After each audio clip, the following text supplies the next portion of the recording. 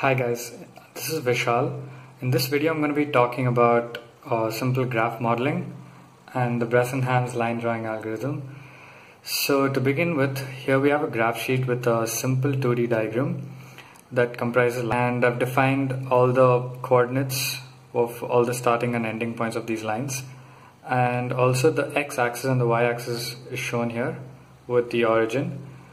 And apart from this, I've also mentioned the scale. So here the x-axis 1 centimeter is 50 units and the y-axis is also 1 centimeter equals 50 units. The basic idea of graph modeling is to get a good idea of what you're going to be drawing on the computer before actually doing it, so you'll have a good overview on all the lines, the shapes and the coordinates that goes into the drawing. Now moving on to the Bresenham's line drawing algorithm. Here I'm using a library called p5.js, which is a JavaScript library. It essentially has two parts. One function is called the setup function, where you make your initializations, and you have the draw function where whatever is written inside it is on a continuous loop. And initially I've defined a canvas of 500 by 500 units. And to sort of scale up stuff, I've made these grid lines, and all the x and y points are scaled up according to these grid lines.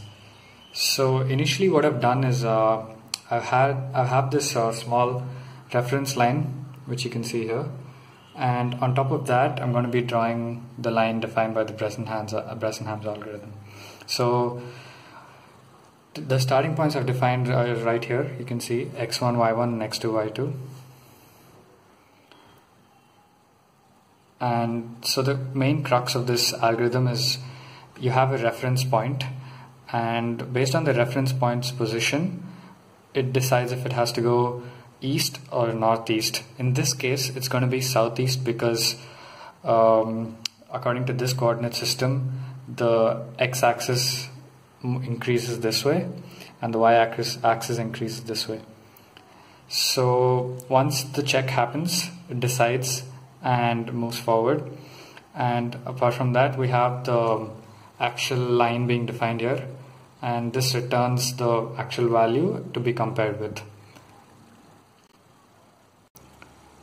By changing the values, you can see that this algorithm adapts the new line and draws the new line here.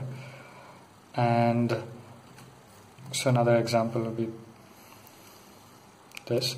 And so this is a basic implementation, and so this does not exploit the symmetry of the line or any sort of parallelism. And to make this faster, you could sort of have, instead of starting from the start point and moving to the end point, you can find the midpoint, which is right here, and you could start from both the directions and finish in the midpoint.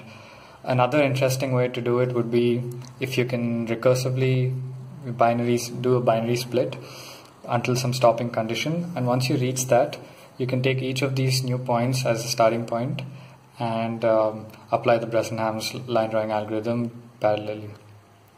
Thank you.